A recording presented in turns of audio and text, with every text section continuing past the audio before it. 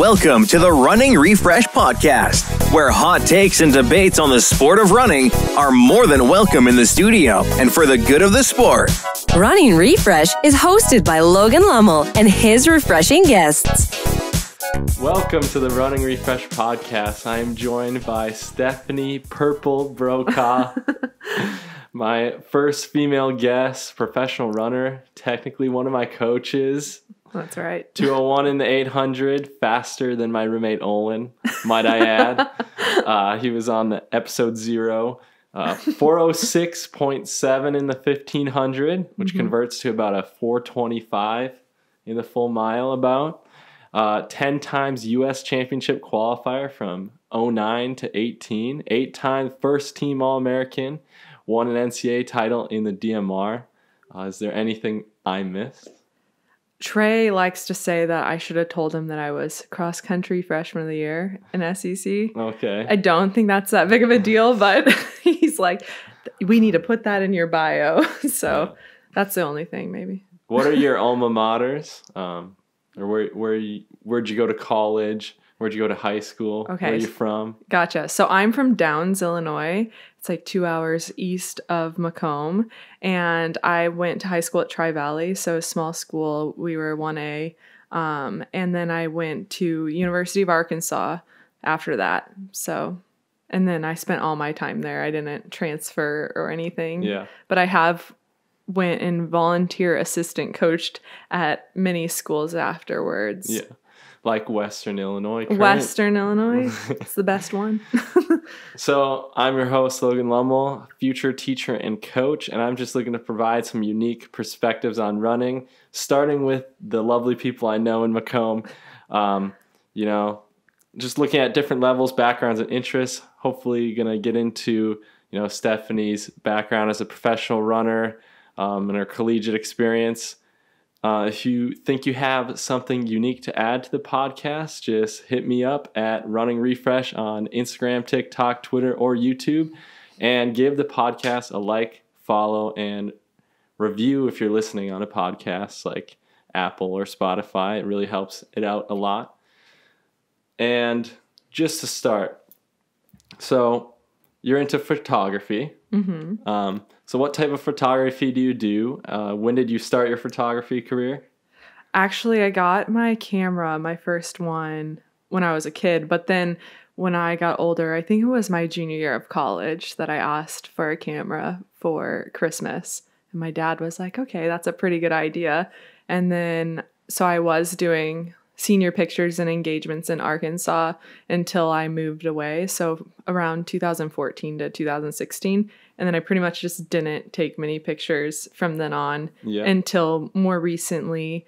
I just picked it back up and thought, now that we've grounded ourselves in one spot and I'm not moving around every year, I thought it would be a good time to actually start doing senior pictures, weddings, engagements, and of course some team stuff with the running. And I actually don't love doing the sports photography. I like all the candids around the meet, but I do like using the photos to make graphics. So it's a kind of catch-22. I have to do them so that I can make the graphics and post it on the Instagram and whatnot. Yeah. So who's your client base right now, or how have you been finding clients recently? Or originally, I just went on the interweb of Facebook and just said, hey, I'll do some free engagement shoots. I'm trying to build my portfolio because all my stuff was from earlier in 2015 and 16. You've probably gotten a lot better. Yeah, things have changed too, like the editing style, what people want. And you wouldn't think it would change that much, but it really has. Yeah. Of course, there's still kind of the same concept photos, but the way people want them to look as a whole is so much different. So I kind of had to start over, and I started with just some free engagement shoots, and then it took off from there. And now I'm getting decently steady clients. Yeah. Where can they find you on social media? How can they contact you?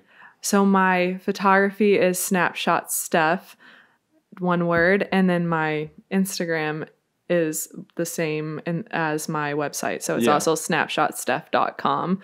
And all my information's on there. It's really easy. My phone number is on there, my email, everything. So yeah, it's pretty easy to find me. Although you don't like sports photography, you've already done some great work. The limited times you've, been able to take pictures at practice, pretty awesome. And then you're also into cooking. Yes. So when did you start taking cooking more seriously?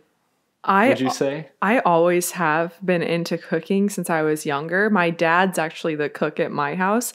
And so my iron got low in high school and we found out. And so then I started eating steak a lot. Yeah. And I would make my own steak for lunch and dinner. Like I'd make it at one time and then almost every day, which is, I wouldn't recommend, but it really helped to get my iron back to a normal level. And so I always enjoyed cooking. And then of course, as soon as I moved out of the dorms my sophomore year in college, it was just like game on. I just cooked a lot, but I didn't make my chef Instagram page, which I don't update as much as I should now that I'm doing the photography. It's too many Instagrams, honestly. And once I made that was like, I think it was 2017 that I started that. I used to post a lot of my stories and people would just say, just make a food gram and get it over with. So I finally did. So did you mainly learn your culinary skills just through trial and error, or was it someone in your life? Yeah, I guess I didn't learn that much. I always say, people say they can't cook. And I say, well, can you read? Because they give you instructions. And then once you've done enough recipes, you just kind of go with the flow or change a few things when it's, meant like when you think something creative. So I don't know that I like specifically learned. I don't remember anyone like setting me down and teaching me. I just watched my parents or my dad and then I did it. So true. Yeah. And then how important is like nutrition in running? I would say it's super important, but it's not as like crazy rigid as I think people assume. I mean, anytime I'm looking at pizza, someone's like, can you eat that? I'm like, well, yes, of course I can eat it. I'm not going to eat the whole pizza, but I might. Yeah, right. You burn a little more calories than me. I mean, it's amazing how much food this kid eats because I do the food ordering for the team and you eat more than anyone, I think. Yeah. So, but yeah, I would say it's good to be consistent. I think that's the most important thing. For sure. And to not just mix it up right before you race or your big time. So even if it's consistently bad, by the time you're racing, a big at least championship, your body's used to it. Yes, yeah. So I actually learned that the first time I heard that was from Ruben Reyna.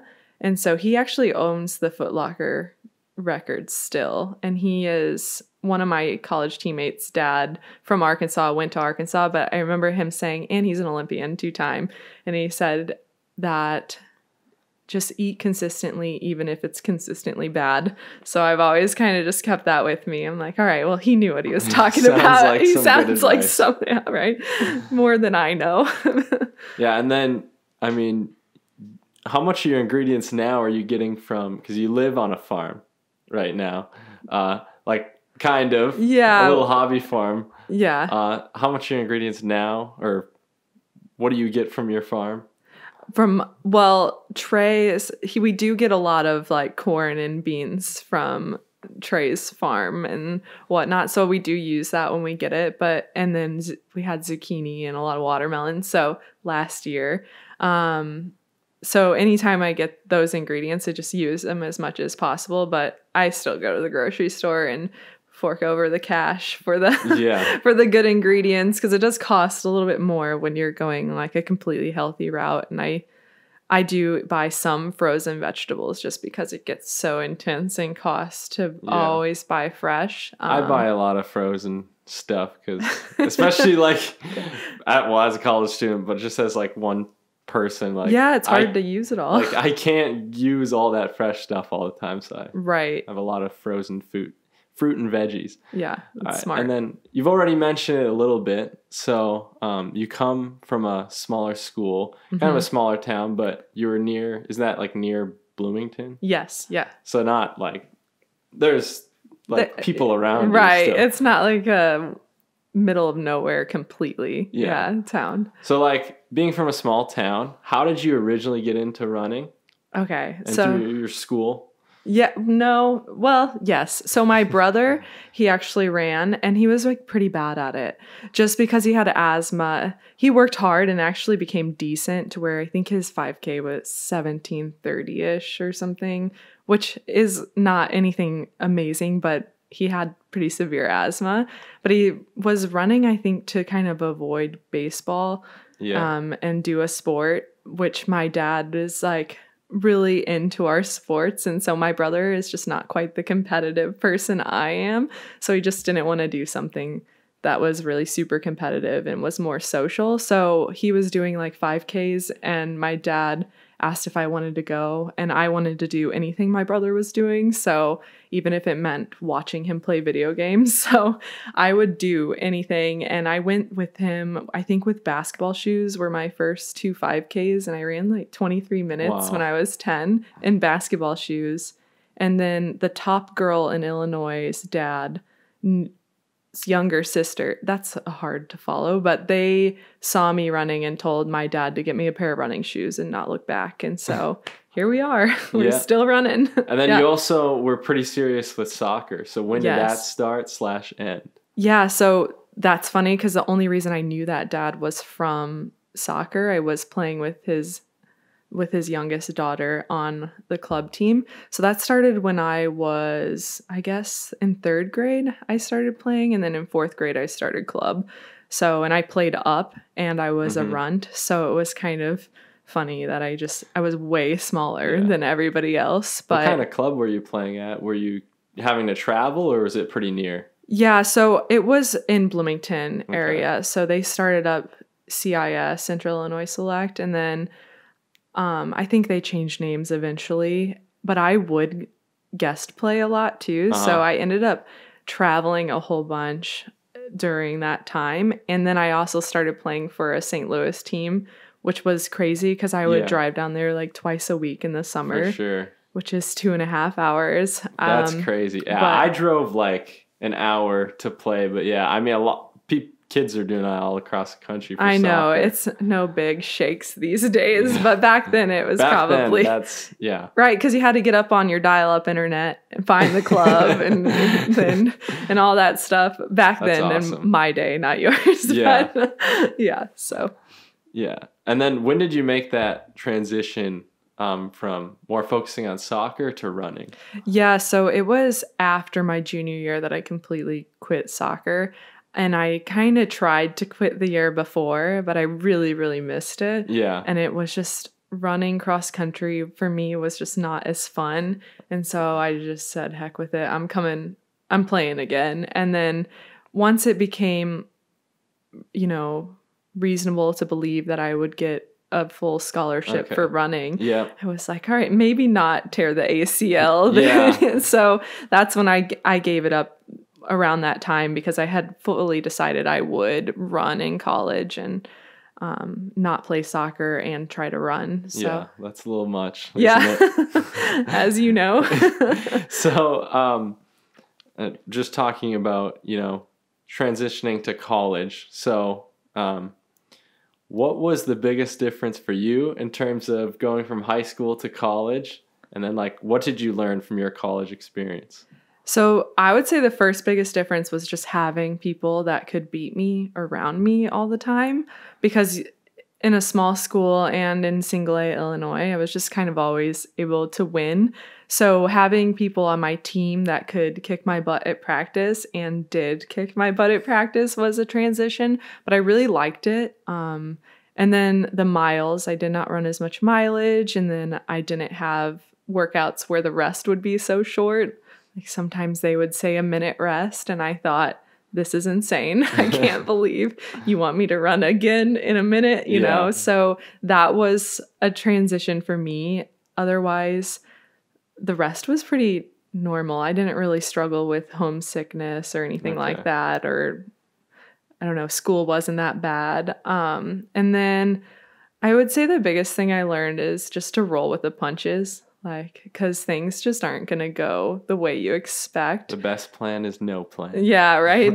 But it's just like in high school, I feel like you don't have to, that everything's a little more scheduled for you. And it just seemed to always work out the way it was supposed to. I mean, the worst thing that happened was I got bronchitis at state, but I still won. So, you know, that was like the big problem in high school. But then in college, it's just one, you know, things come at you left and right in different directions, and you're the person troubleshooting at that point and managing yourself versus your parents. So I think just like rolling with the punches and learning that things aren't always going to go your way, but you just got to keep going forward no matter what. And then you had some great success in college, but can you think of a moment when you realized that you could do this professionally or at, you know, the next level?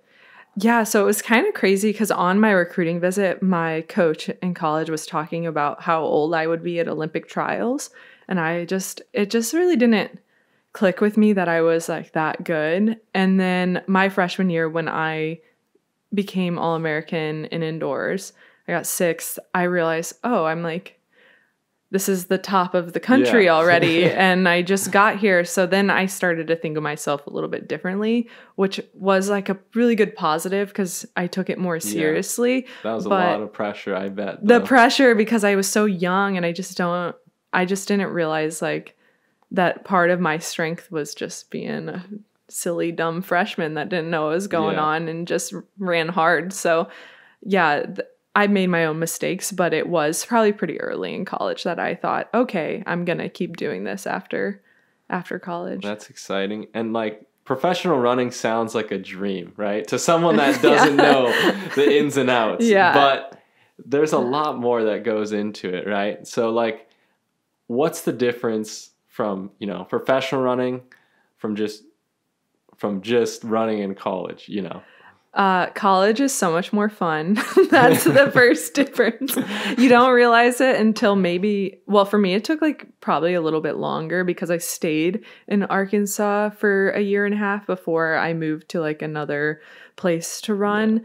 Yeah. And I think the second biggest difference is just that it's just like stressful to think of it as your job instead of like you're in college, you're always thinking about your team and your points and what events you're going to run. And then all of a sudden it's your job and you're thinking about, you're thinking about like this different stuff. Like what meets can I get into? Are they going to let me into this race? Like that stuff's just a little bit more hectic. And then if you do have an agent, you know, contacting them and them figuring out your schedule and getting everyone to work together. Or if you're doing it yourself, that's a lot of planning, like travel and money management and all that stuff. So it just depends on everyone's situation as far as pro running goes. And I've even been in different situations depending on like where I was living. But I would say just it's not as much fun as the biggest difference as far as like the team goes. It's, you know, that there's team less of a team aspect. Yeah. And I know people go to that in certain situations. Sort of, but it's still not, I don't know. Yeah. It's not the same.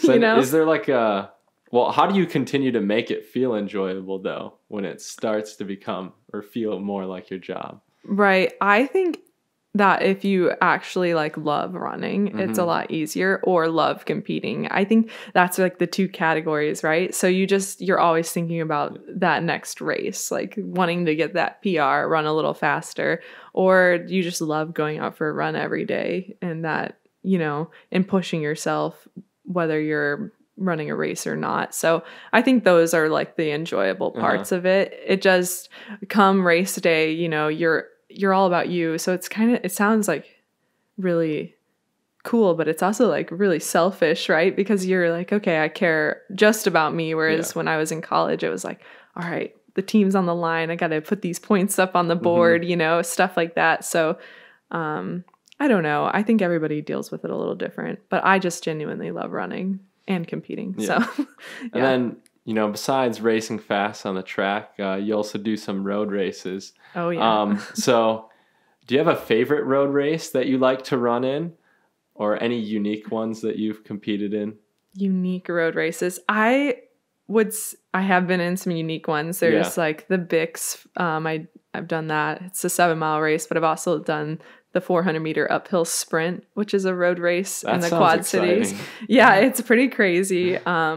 Lucas Hofer actually has run it too. So, and then I really like 4-mile road races. Okay. I don't know what it is, that 4-mile distance for me. I just really enjoy it. Everyone would think I like the mile road race, but it's a little too crazy. I do not love that type of road race. And I was really bad at it originally. Even though I was good at running the mile on the track, I would go on the road and I couldn't function or something. So it took me like 3 years. It would be hard to like gauge how far you're in, you know, to that mile. Just like, because the laps, you know, you got like that third lap, everybody talks about in the mile, and that last lap, right? And that, you know, that first lap just getting out. But then once you're just on especially if it's like a straightaway, it would be just so hard. Yeah, I don't even know how I'd pace myself besides just going with everybody. Yeah, all plans out the door, like all tactics, boom, gone. Like, does not matter, you know,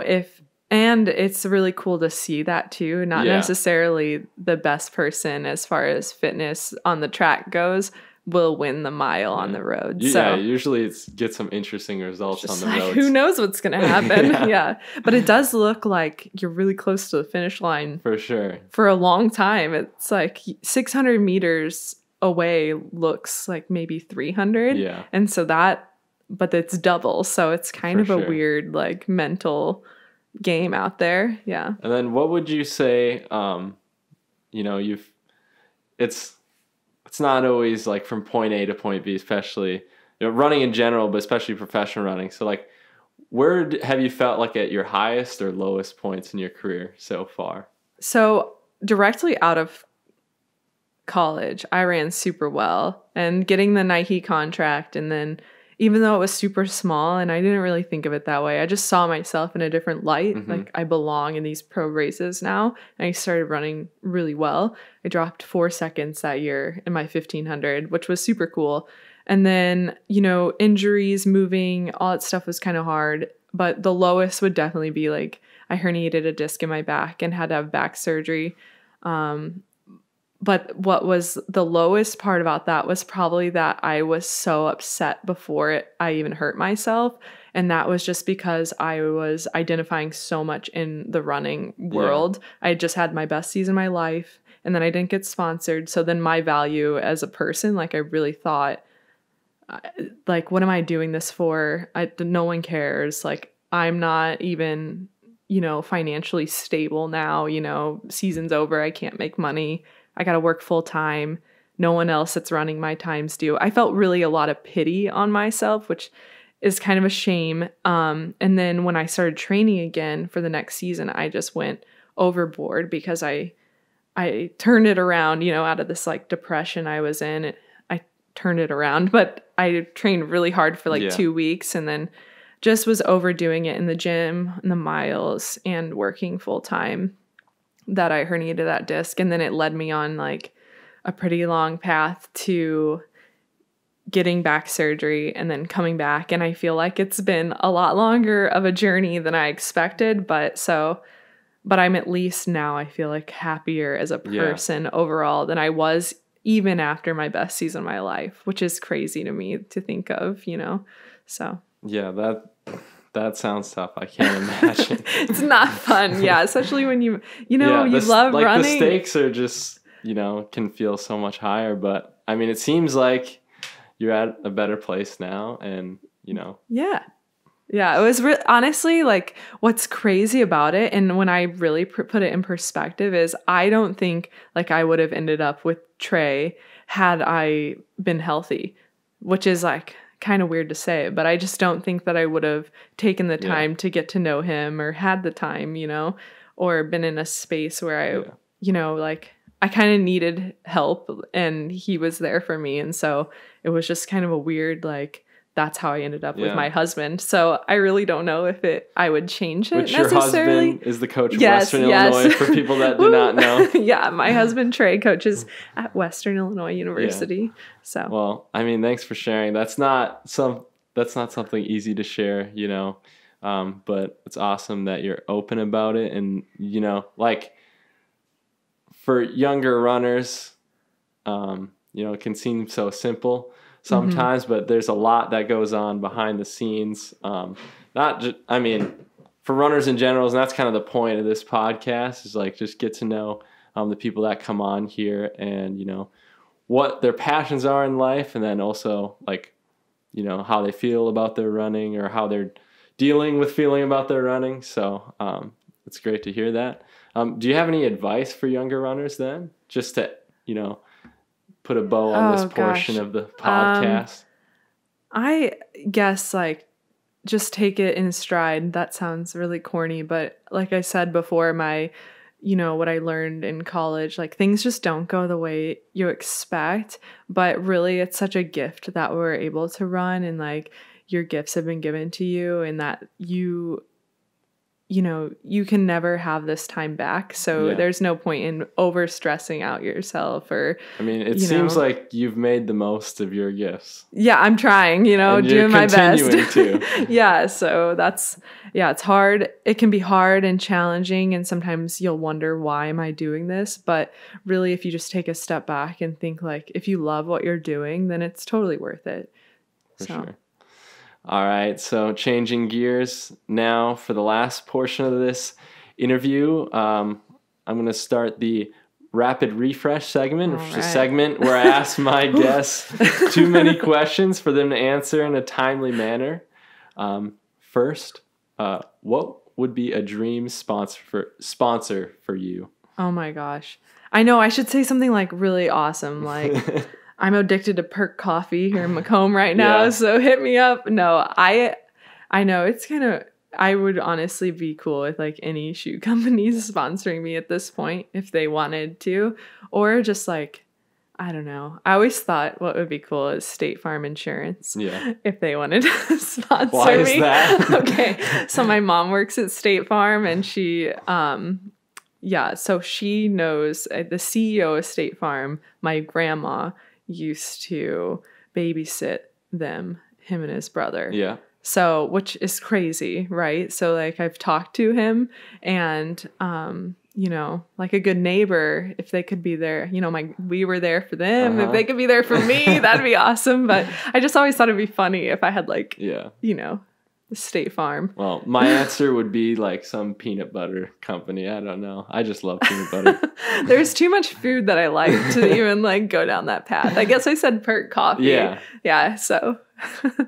All right. And then I mentioned your nickname before. Where did you get the nickname Purple? Okay. So my last name originally was Brown. We said Brokaw, but it's Stephanie Brown. And back in my day in college, there wasn't Instagram and Twitter yet. I think Twitter was just getting going in like 2012, right? 2011. I don't know. 2008. That time frame. At least it wasn't popular. It was very new, right? Yeah. So we all had Facebook, and that's how we communicated. Like we were playing Farmville on Facebook and everything. But some of the Sprinter girls had like middle names that were really funny on Facebook. Yeah. And so I took it upon myself to make my middle name Purple, because theirs were like, I remember one was like Boss Hog and Track Star and like Big Money. Like it was just like really funny middle names. It was almost like people's handle. And so I made mine purple because it's my favorite color, purple brown. And then I dyed my hair purple at one point. And then it was just Perps, purple. Like that is kind of like my alter ego when I race, is like, people are just like, let's go Perps. And it's just, I don't know. I just love it. And it's funny now we're at Western, because like that's one of the cheers is go Purple. And I'm like, thank you. Everyone's cheering for me. All right. So next, if you won $10 million, what would you spend it on tomorrow? I had to spend it in one day. Or what's your big first purchase? Even better camera. Yeah. That new cars, because our cars are a little old. Yeah. Believe it or not, professional running doesn't make a bunch of money for everybody. So probably new cars, and I don't know, just, that would probably be it. Okay. Maybe a new roof.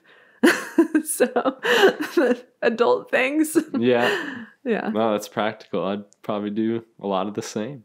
Yeah. What's a pet peeve of yours? When people chew loudly or like I cannot. And I hate when we have guests that do it because I have to be polite and I want to say like, hey, chew quieter. But then also loud breathers, like when I'm sleeping or at a meet and things are loud because they just put you with roommates, like you don't get a pick. And so I just hate breathers. Like me and my friend, we call them breathers. Of course, everyone breathes, but try to breathe quietly, you know? So what are your thoughts on music during workouts, especially AirPods? Oh my God. Okay, here's a story.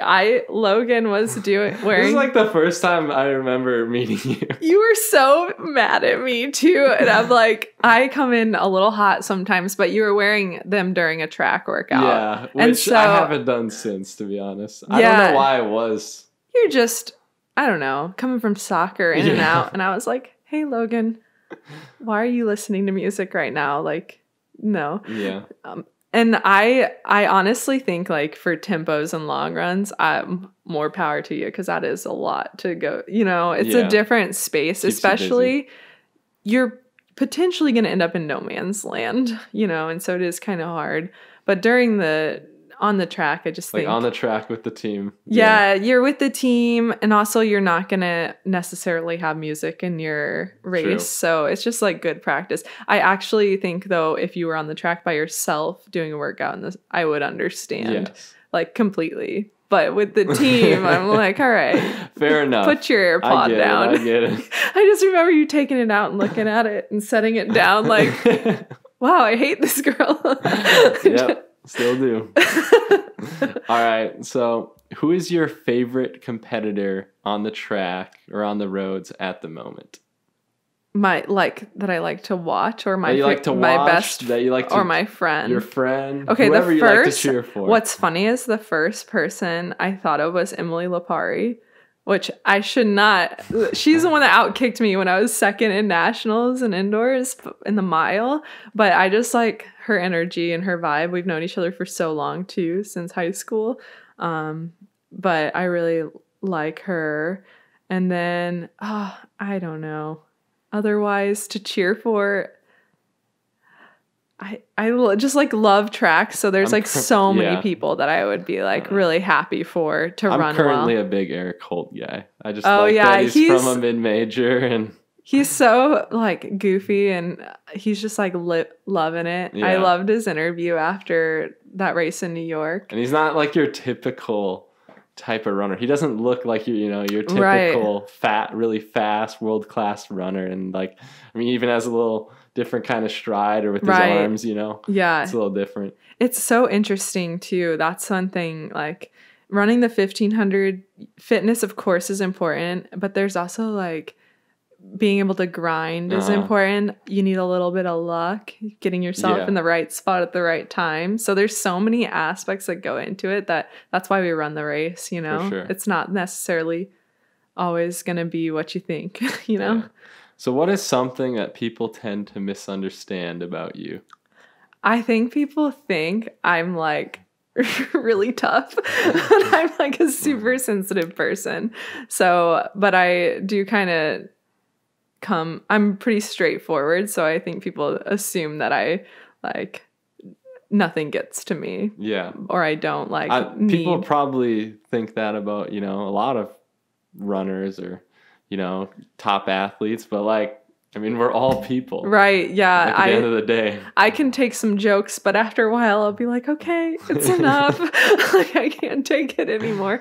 Or I'm like looking for affirmation in like even in my running or what I'm doing. Like I'm just a sensitive person, but I don't really come across as one. I come across fairly aggressive and like whatever, but I really do care about what people think and like not trying to upset people and stuff like that. So it can be tough. Yeah, to do both, Yeah.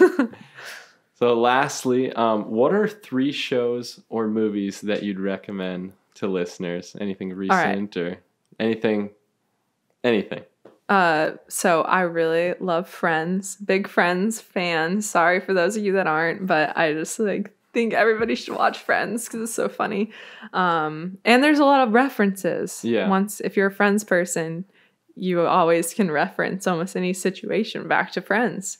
So, and then movie, I like for like young chick flicks, I like 13 Going on 30. I don't know why. I just loved that movie when I was younger and I've always loved it. And then the movie, any like Mark Wahlberg movie is like funny. I like the movie Two Guns. I think it's funny and intense and I Have you don't ever know. seen The Departed? No. Okay. Is he in it? He's in it. All He's right. acting out. Yeah. Is it new? No, it's like maybe 5 years ago now. Okay. But yeah, it's pretty good. Well, we didn't have a TV, yeah. so in Akron, and then which is where we came from, but we also don't watch a lot of TV. Yeah. So Well, I do. yeah, right. I used to watch more, but I Yeah. also would recommend Beat Bobby Flay. That's fourth. Sorry. Oh yeah, that's fun. Oh, I love those cooking shows. Yeah, they're Beat so Bobby good. That's the best one. Have you seen it? I've seen it. Yeah. Okay. Well, my recommendations. I recently just watched Mamma Mia. Big fan of Breaking Bad, and I like thrillers. Like Okay. Shutter Island. Yeah, or, you're like Big classic. DiCaprio or like. You're a classic dude, and I'm like Yeah. classic. All right, chick flicks. Hey. So. All right, so just as I do the outro, you can sign the table, All right. and then also, you brought some things with you. Yeah, I heard we were bringing gifts now. Yeah. Maybe I so misunderstood. you already one-upped Hofer. I had to. He capped and He- hasn't brought anything yet, so we'll He see. said he was bringing a plant, but maybe he didn't. So I did bring a bib, a good one, And a what's that Nationals bib? bib. This is the 2014 Outdoor Track and Field Championship Nationals bib. That's awesome. We have that one to add Yeah. to the wall. And then I brought some nice coasters, as you can see here, if you're on the YouTube. But these are from our wedding. They're hand burned. So I made Those are this awesome. design. Thank you. Yeah, so you can have a coaster set in here. Perfect. They're genuine wood. So All right, so please leave a review if you're listening on Spotify or Apple Podcasts and follow along for more running related content. You can follow me at Running Refresh on Instagram, Twitter, TikTok. If you're watching on YouTube, please leave a like and subscribe. Share it with your friends. Let everybody know about Miss Purple Brown / Brokaw. right. Again, how can they follow you on social media? Yeah, you said it. Miss Purple Brown on Instagram is my most used social media, or Snapshot Steph. Okay. Those are the two options. Well, it's been awesome having you on. Thank you for being candid. Thanks for and having me. have a great rest of your day. Yeah, you too.